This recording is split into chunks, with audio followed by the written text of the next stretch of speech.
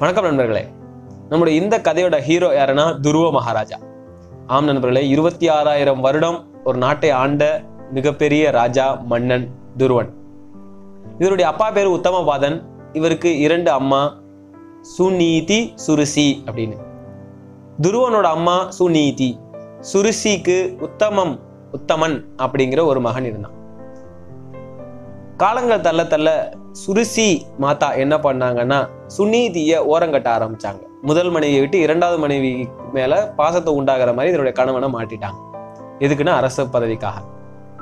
இப்படியே போயிட்டு இருக்கும்போது ஒரு குறிப்பிட்ட காலங்கள் தள்ளி அந்த மகாராஜா முதல் மனைவியான சுநீதியை கவனிக்கிறதே இல்லை. முதல் மகன் அரியணையில் உட்காந்துருக்கும் போது ஒரு கிட்ட வந்தா கூட துரத்தி அடிக்க ஆரம்பிச்சிட்டாங்க.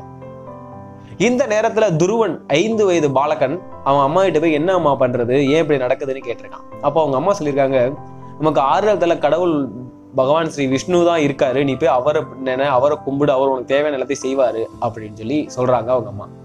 உடனே சரி நான் காட்டுக்கு போயிட்டு கடும் தவம் பண்ண போறேன் அப்படின்னு சொல்லிட்டு விறுவிறுன்னு வீட்டை விட்டு ராஜ்யத்தை விட்டு வெளியே வந்துருவான். வெளியே வந்தபோது நாரதர் இடையில பாக்குறாரு. அவரு கானகத்தை பத்தி காட்டை பத்தின பல பயமுறுத்துற விஷயங்களை சொன்னாரு. அப்படி இருந்து பையன் அஞ்சவே இல்லை, நான் தவம் இருப்பேன், பகவான் ஸ்ரீ விஷ்ணுவை பார்த்தே தீருவேன் அப்படின்னு போவார்.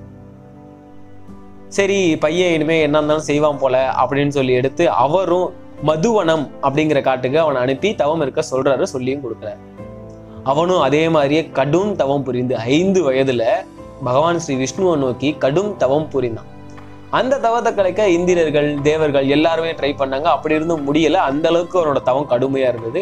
கடைசியில ஒரு வழியா விஷ்ணு அவங்க முன்னாடி தோன்றி, நீ எனக்கு என்னோட கஷ்டங்களை போக்குங்க அப்படின்னு சொல்லி அவன் கேட்க விஷ்ணு சொல்றாரு, நீ போ, உன் நாட்டை 26 வருடங்கள் நீ ஆழ்வ, உன்னுடைய 2வது தாய் காட்டு தீயில இறந்து போயிடுவாங்க, உன்னுடைய தமையன் காட்டுக்கு ஒரு வேடன் அம்புப்பட்டு சாவான், நீ போய் அரசன் நன்றபடியா ஆளு அப்படின்னு சொல்லிட்டு வந்துருவாங்க. அவனும் பகவான் விஷ்ணுட்ட ஆசீர்வாதம் பெற்றுக்கொண்டு திரும்ப ராஜ்யத்துக்கு வர்றான்.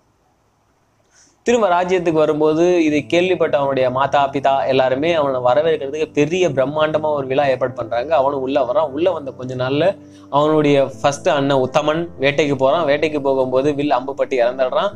அதை கேள்விப்பட்ட அவனுடைய தாய் அதை பார்க்க நேர்ல வர்றாங்க. வரும்போது காட்டுத்தீ ஏற்பட்டு அவங்களும் இறந்து போயிடுறாங்க. இந்த கதையில என்ன தெரிகிறது நண்பர்களே? சிறு குழந்தை, 5 வயது குழந்தை கடவுள் நாமத்தை சொன்னால் அவனுக்கும் கடவுள் காட்சியளிப்பார், நமக்கு தேவைகளை நிறைவேற்றுவார் நண்பர்களே. இதுக்கு நமக்கு தேவை பக்தி நண்பர்களே. முடிஞ்ச அளவு பக்தியை செலுத்துங்க நண்பர்களே. நீங்க பக்தியை செலுத்த ராமன் ராம என்ற பெயர் மட்டும் போதும் நண்பர்களே. இந்த பெயரையே நீங்கள் மீண்டும் மீண்டும் உச்சரித்தால் உங்களுக்கு நிச்சயம் மோட்சம் கிடைக்கும், புண்ணியம் கிடைக்கும் நண்பர்களே. நன்றி நண்பர்களே. அடுத்த கதையில் மீண்டும் சந்திப்போம்.